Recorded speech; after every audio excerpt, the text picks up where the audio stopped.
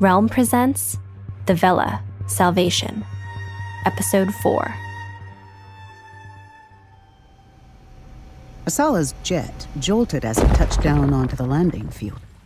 She propped open her side door and stared up at a sky still thick with clouds. Asala tapped the chin of her helmet, and her visor rolled up over her head, leaving her wide open to the elements. The rain pelted her in the face, and it felt like she would never escape this storm. A terrain jeep ambled toward her, its floodlights blinding her until it came to a stop. Asala took quick note of the design. It was a downloaded model, much like everything else on base. She wondered how much the settlement had managed to 3D print these past few months. Definitely enough to create the infrastructure for a small town. The driver's side window rolled down. A very short woman leaned out, for some reason bursting with enthusiasm. Only the stars knew why. "Are you Asala?" she said in upper crescent, although she did not bear the clan tattoos of Hypatia. Asala nodded. "As far as I know, I was the only one slotted to arrive this hour." The woman shrugged. "Yes, well, it's only customary for me to ask. Welcome to Salvation. We just named it last week by community vote," she said proudly. Asala spit out the rainwater that ricocheted into her mouth. "Salvation," she muttered under her breath, her tongue somehow rejecting the sound of it. Asala was overly cautious, a master of cynicism.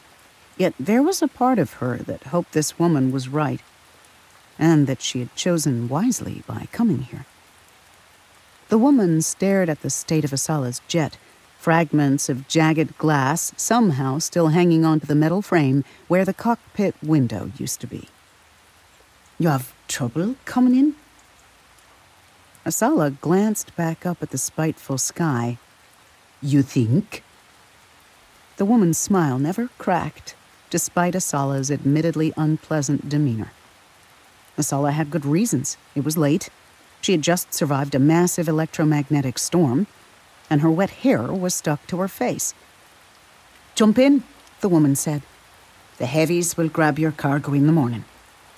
She'd rather have dealt with her gear right then and there, but the rain would be a real obstacle. "Let me just grab a few things." Asala took a step back inside the cruiser and unhooked the pack bungee strapped to one of the walls. She unclasped the top and took a quick peek inside, making sure that her arm cannon was there, along with a few sets of charge cubes, as well as another narrow equipment box underneath. When she turned back outside, the passenger door to the terrain jeep was already open. Asala jumped in.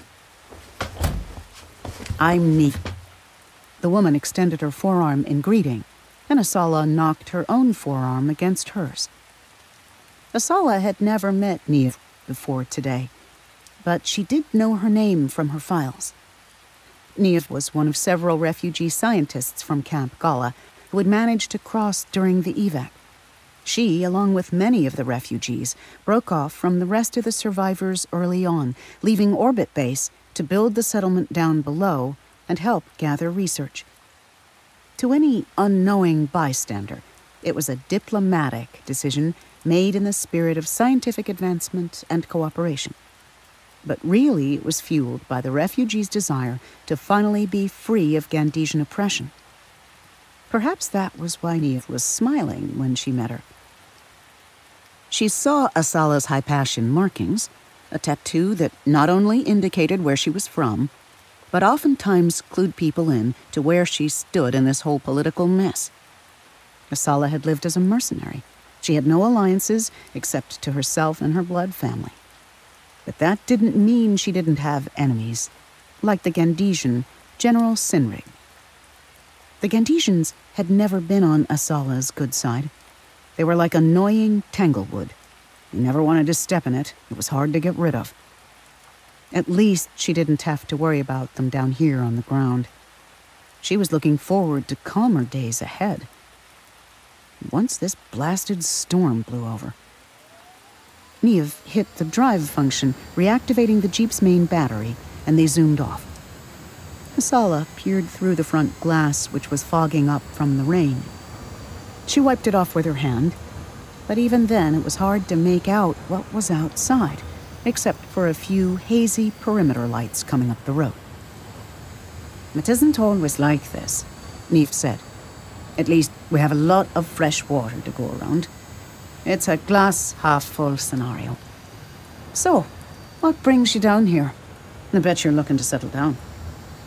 Asala grunted, trying to dodge out of the conversation, even though Neve pretty much had her pegged. Asala didn't want to get into her own personal life decisions. She just met the woman. The base was about a 5-minute drive, and soon they had passed the cement blocks and metal fencing that marked the perimeter. "Pretty heavy-duty barriers," Asala observed. Neve nodded, without an explanation.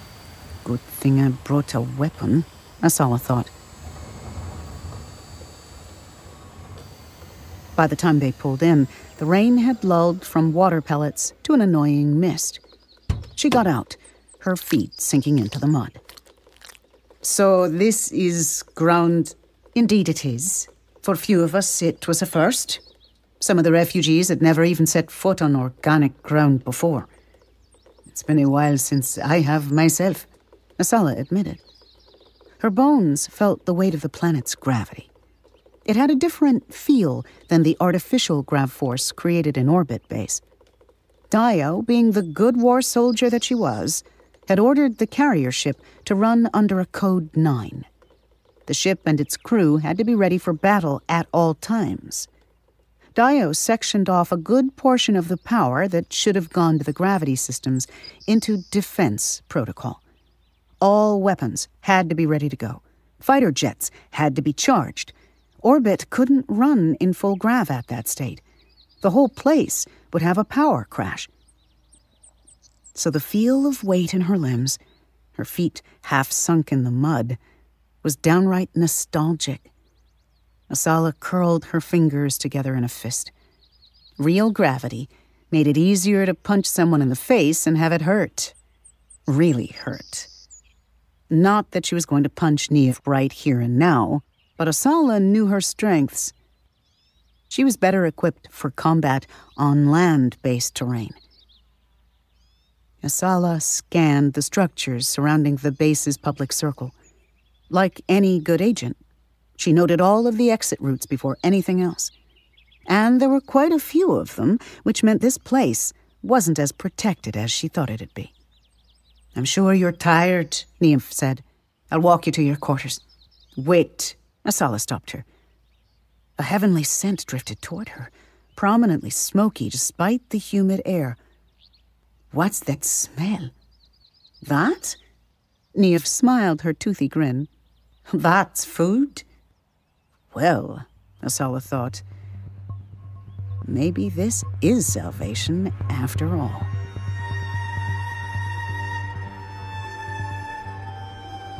Asala grabbed the bone by hand and bit in, the juicy meat almost melting in her mouth.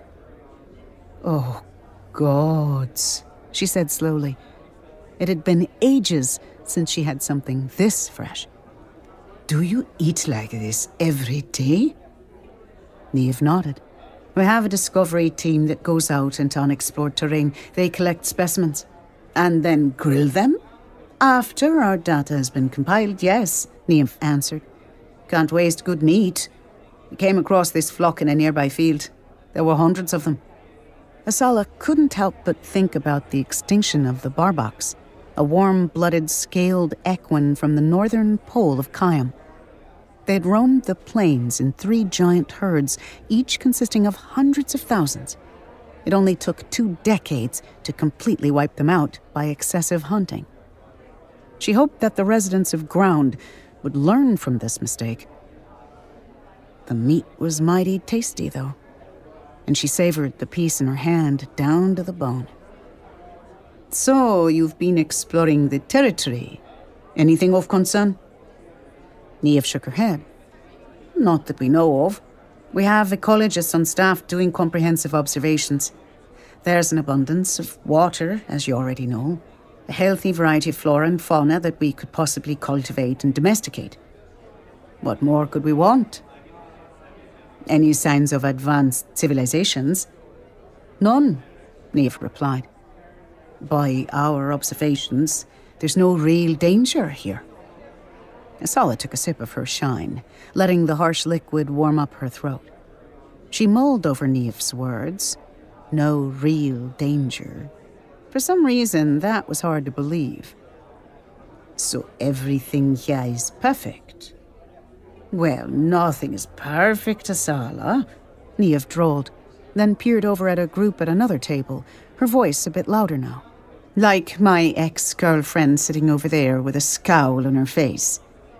The ex scowled at them even harder. She hates this place. She doesn't want to be here, Niamh said. Or maybe it's because she doesn't want to be near me. Asala reached for the open bottle of shine and poured Niamh another glass. Drink up, she said. Seems like you need this more than me. After dinner, Niamh drunkenly guided Asala to her temporary quarters, a shipping container residence that was fitted with the basic necessities. A kitchen console, a separate bathing unit sectioned off from the room, and the most important thing of all, a bed. It was a comfortable foam futon on a warmer platform with a synth weave comforter rolled neatly atop a tiny cylindrical pillow.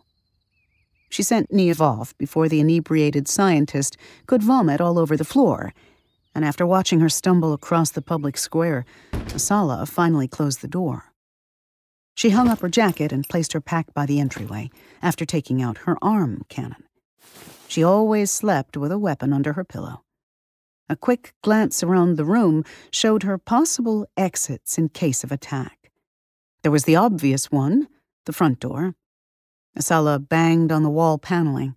The material was thin, so she could blast through them if she was in a pinch. Her eyes set on the front window, looking into the square. Another easy exit. But what stood out more than an escape plan was the state of her accommodations.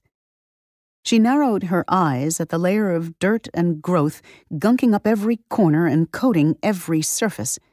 The sink was filled with old dishes, and the trash cycler was packed with waste that had started to sour. On top of that, some sort of overgrowth of red flora clung to the frames of the windows. Asala scraped at it with her finger, but it crumbled away like powder, making an even bigger mess. She grumbled, knowing she wouldn't be able to sleep like this. She folded up her sleeves and got to work, scrubbing at the counters, sweeping up the dirt on the floor, coughing at the plume of red dust clinging to the air as she cleaned.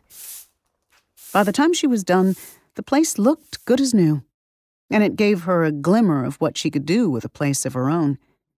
What she could show Dio, if her sister would let her. A yawn fought its way out of her body as sleep reached out its grubby hands and tugged her back to the center of the room. That futon was calling for her, and she was going to sleep like the dead.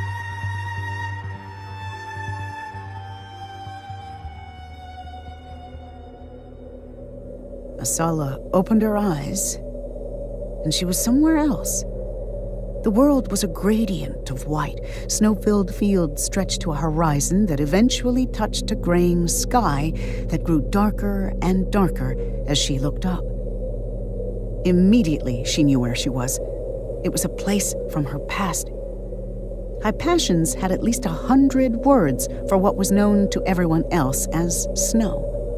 One word for every kind of texture and thickness and even off-shade color of the frozen precipitation. As their system's sun started to dull and their climate cooled, snow had become very much a part of their everyday life. It made sense to give it several different names. Asala looked up at the flurry of kafkai that floated down. These were not delicate snowflakes, but large clumps that had weight to them. She held out her hand, which was strangely tiny even within its puffy glove. When the kafkai hit her palm, it scattered for a few seconds, then reformed. Like it was stuck, in a loop. "Come now!" A familiar voice called from behind her. Asala wanted to call out in response, but she felt a resistance, like she was no longer in control of her words and actions. She was a mere passenger in this body as it followed the voice through the dense snowfall. "Here! Over here!" Asala peered through the white sheen until she saw a shape crouched by a very sad tree. "Help me with these." A young girl wrapped up in furs peeled bark off the trunk.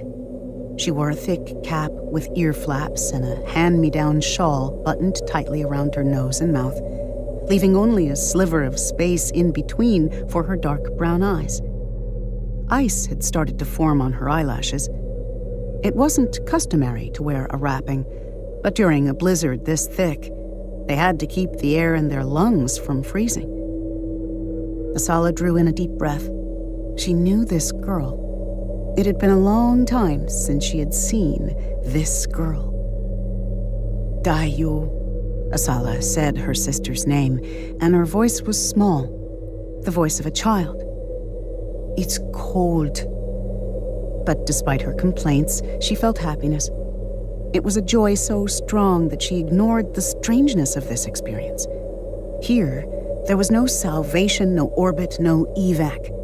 They had all melted away, until she was left with just this.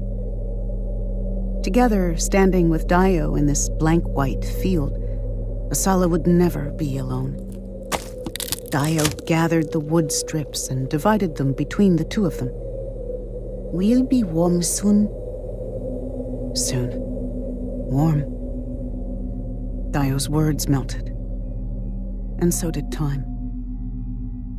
Asala found herself in a small room, big enough for the two of them to lie down to rest. The room had no windows where heat could escape. Even so, she felt cold. It was a cold that was unimaginable. Painful. At the far end of the room, Dayo was smaller than before, now stripped of all the warm layers she wore earlier. Her arms were skinny, and so was the rest of her, like she hadn't eaten a full meal in a while. A book filled with Dayo's smudged handwriting lay open at her feet. Her sister crouched before a small steel oven, setting fire to the dry wood.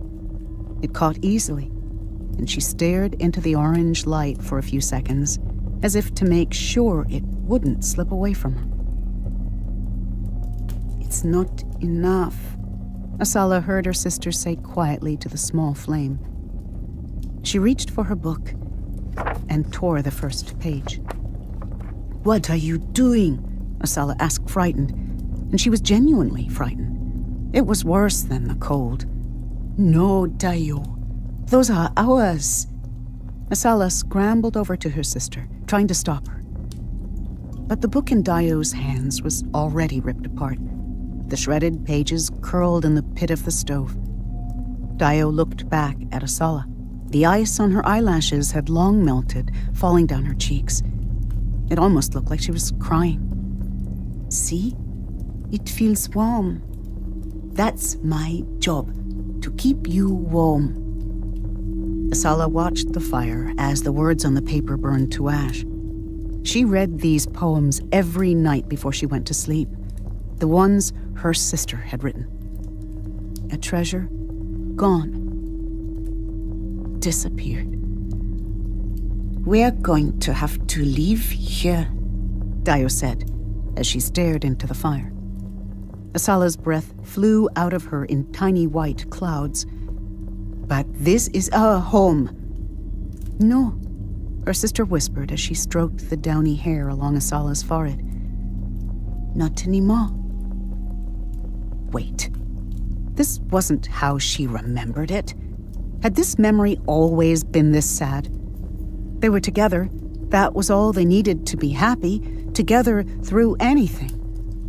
And soon Asala was no longer a child. The room was now too small, and the walls pushed toward her, boxing her in. She couldn't breathe. Stop. No more. The walls. The ceiling. The ground. the sides of a coffin. "Dio!"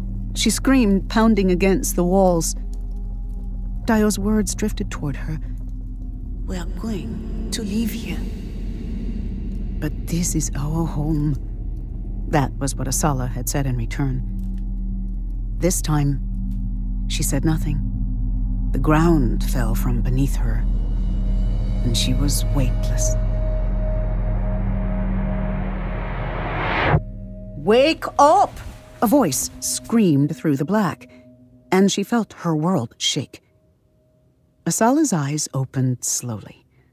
A swatch of gridded metal filled her vision, even panels held together with exactly 24 bolts. Niev leaned into view, interrupting the flow of the metal above her. Her lips formed syllables. "Asala." This was the point when Asala remembered exactly where she was. That she was at ground, and the metal grid above her was the ceiling. She was awake, but she didn't feel awake. A horrible weightlessness grabbed hold of her, as if she were hovering somewhere between earth and sky. Something was wrong. Raise your neck. Use your arms. Sit. Get up. No matter how many mental commands she sent to her body, she couldn't rouse herself from the state she was in. It was as if she were paralyzed. Niev disappeared from view, only to return seconds later with a metal canister. She upended it over Asala's head, and the water from inside slapped her skin in a shock of cold. Immediately, all motor function was back, her nerves instantly hot-wired. Asala spit the water out and sat up, gasping. Niev's eyebrows were set in stern lines, unlike the jovial high arches that Asala was getting used to seeing. "I came in here to offer you some tea, and I couldn't wake up," Asala sputtered. "I just couldn't. Gravity fatigue. It happened to all of us when we got here. Some of us haven't even adjusted yet. That's why I wanted to check in on you." Niev tossed her a towel, and Asala slowly rubbed it across the short length of her hair, using this moment to catch her breath and manage her heart rate to a normal pace. When she was dry enough, Niev placed a warm cup in Asala's hands. The tin cylinder felt nice against her skin. The fragrance of the tea wafted up, sharpening her senses. It all made sense. Her body was dealing with the new weight of gravity. Her organs and muscles would be working more than she was used to. Until her body completely adjusted, even sitting idle would tire her out. Yeah, gravity fatigue. That was all it was. All of a sudden, a loud boom tore toward them, rattling the thin sheet metal of her container residence. Outside, somewhere very close by, plumes of angry smoke rose to the sky. Her reflexes quick and alert, Asala grabbed for the arm cannon underneath her pillow. She kept her head low, out of view from the window. She glanced over at Niev. "Keep it behind me," Asala instructed. "Head down." Asala crawled to the window and took a quick peek out the bottom corner. She narrowed her eyes at the veil of smoke in the distance, trying to discern the figures running under its cover. Sparks of gunfire ignited on all sides, and from where she was, she could smell the crisp scent of charge smoke. It was a firefight. The camp was under attack. "What happened to no danger, Niev?" Asala nodded to the site outside. "That out there? I'm pretty sure that qualifies as God's damn danger." Niev hesitated. "It's nothing we can't handle." It was then that Asala remembered the high walls surrounding the compound, with more guard lights shining out into the unknown than in. Despite what she'd been led to believe, this place was not as safe as it seemed. She grabbed Niev's wrist. "I don't like liars.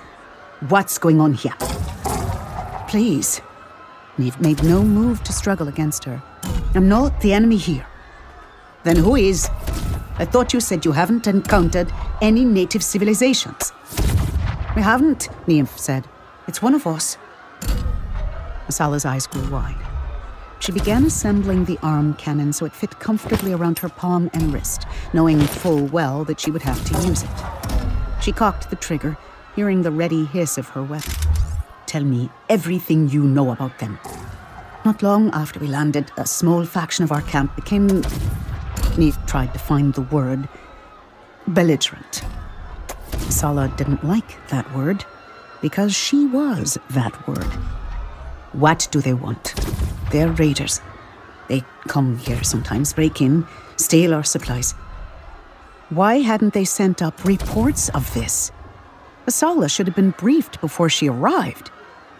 But she already knew why. Ground and orbit didn't exactly see eye to eye. Asala grabbed her pack and slung it over her shoulder. She headed for the door. "Where are you going?" Neve asked.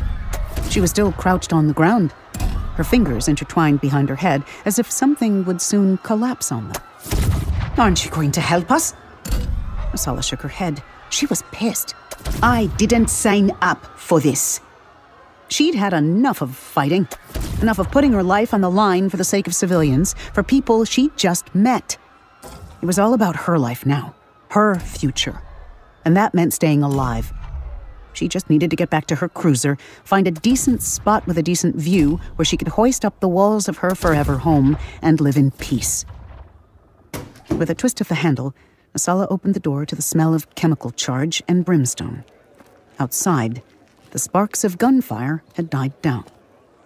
A few people emerged from the haze, wearing the green and khaki uniforms of the base. Asala walked out, keeping her footsteps light and her weapon ready. She kneeled beside a young man who had fallen from the battle. Blood poured out of a wound at his shoulder, already caking up the dirt on the ground. "What's your name?" "Oba," he whispered. "Oba, focus now." She captured his eyeline. "Did they retreat?" He coughed before shaking his head. "No." She glanced around at her surroundings. If they didn't retreat, then where the hell are they? Asala thought back to the few things she knew. Neve had said they were raiders. Maybe they hadn't gotten everything they came here for. Her heart rate quickened. She knew where they might be heading, but she had to be sure. She looked back to see Neve watching her cautiously from the residence container. "Please tell me you unloaded my cargo somewhere safe." Asala didn't have to see Neve's face to know. "Grab your keys," she said. "You're driving."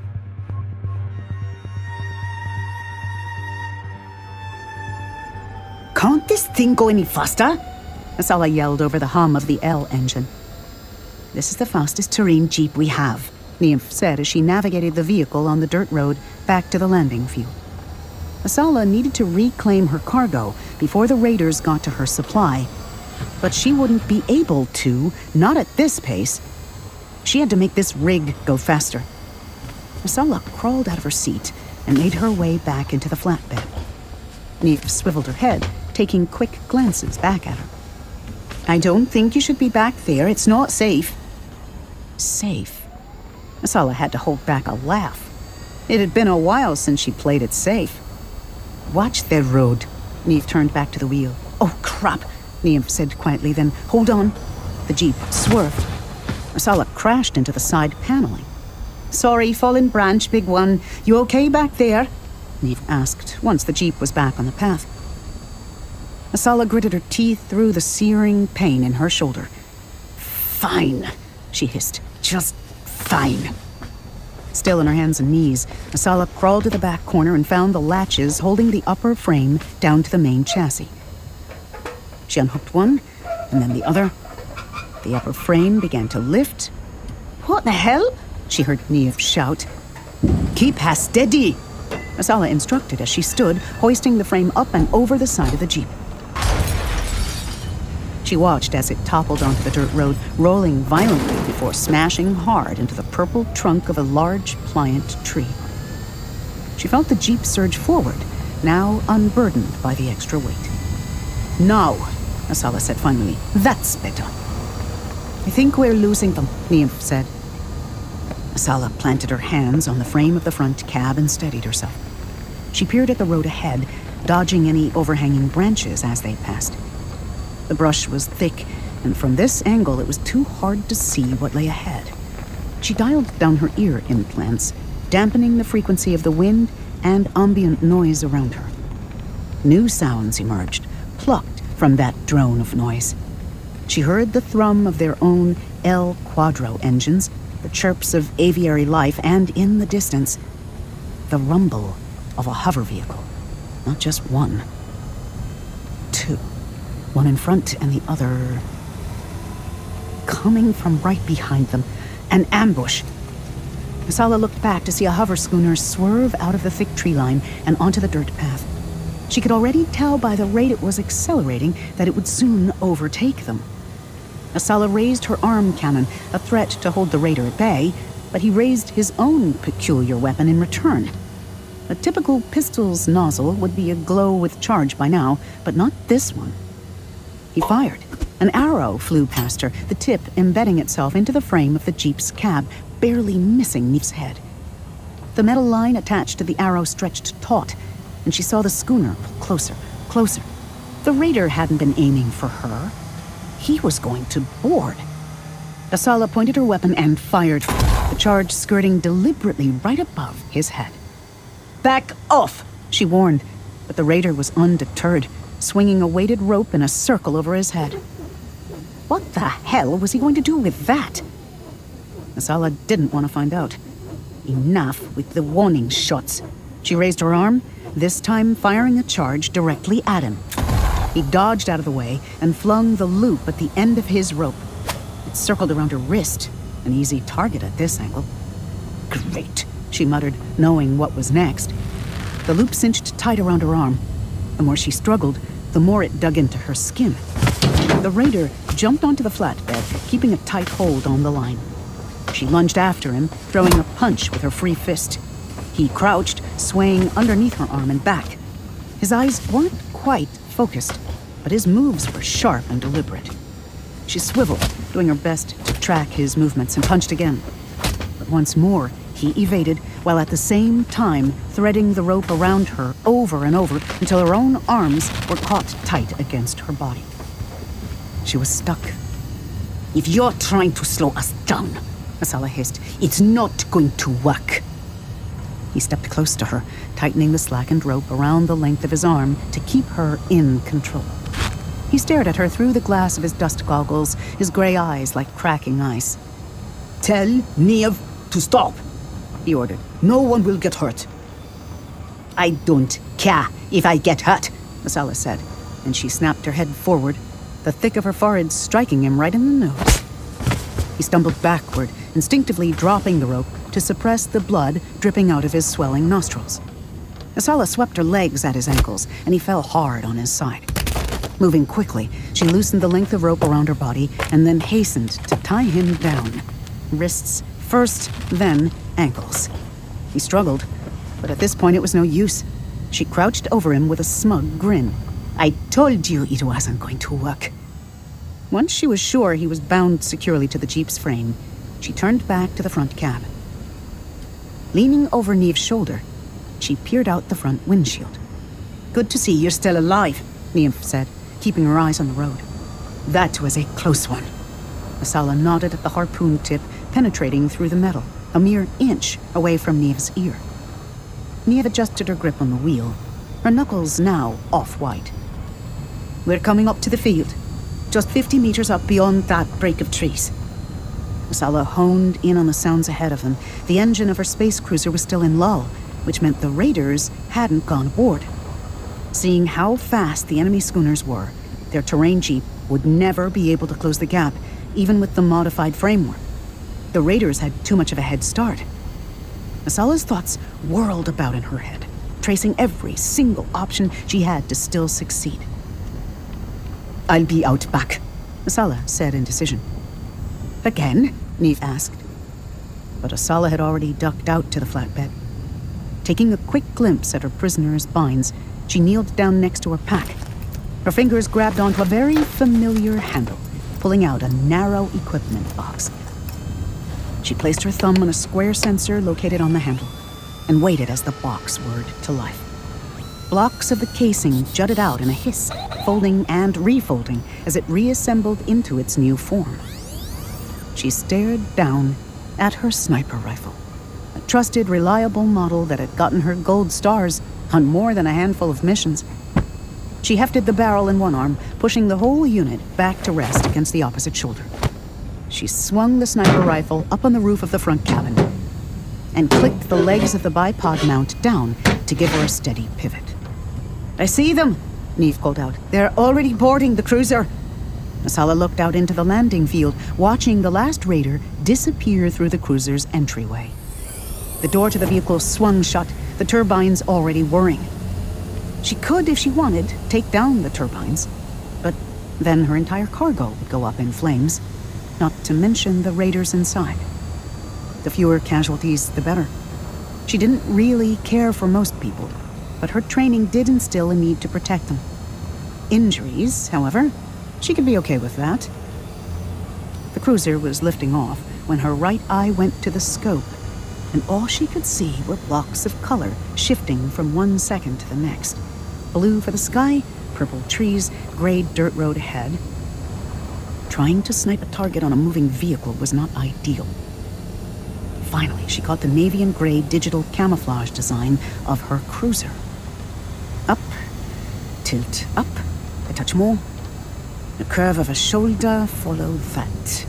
Down the arm, past the elbow. A hand on the steering wheel. There. She took a deep breath and squeezed the trigger. She heard the charge fly out, whistling in its trajectory. "They're hit!" Neve called out from inside the cab. Asala looked quickly to see the cruiser swerve downward.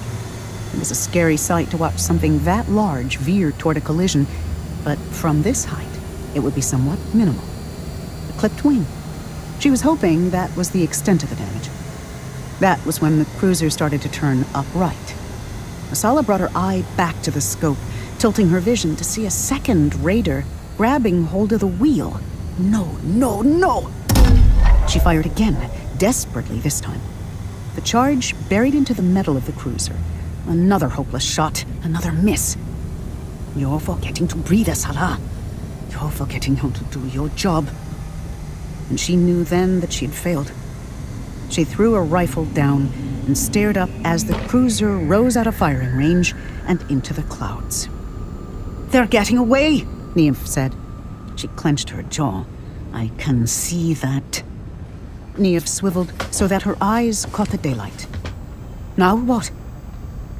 "I track them down." "How? We don't know where their camp is. We'll have to call up to orbit for surveillance." Asala shook her head.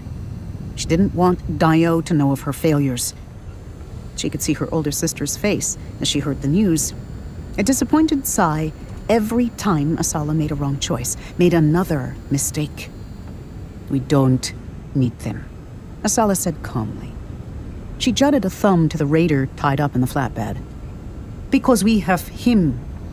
He'll get us to their base camp." Everything that was supposed to build her future was in that cruiser. Stolen away, just like her past. She was a child then. She couldn't fight. But now she had the skills. She had the tools. She could find it all again. Asala tilted her head back up to the sky. She was going to get it all back.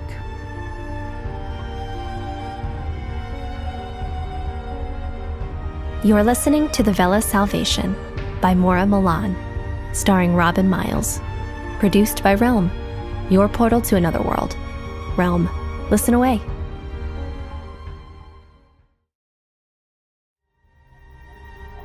The Vela Salvation is written by Ashley Poston, Maura Milan, Nicole Givens-Kurtz, and Sangu Mandana.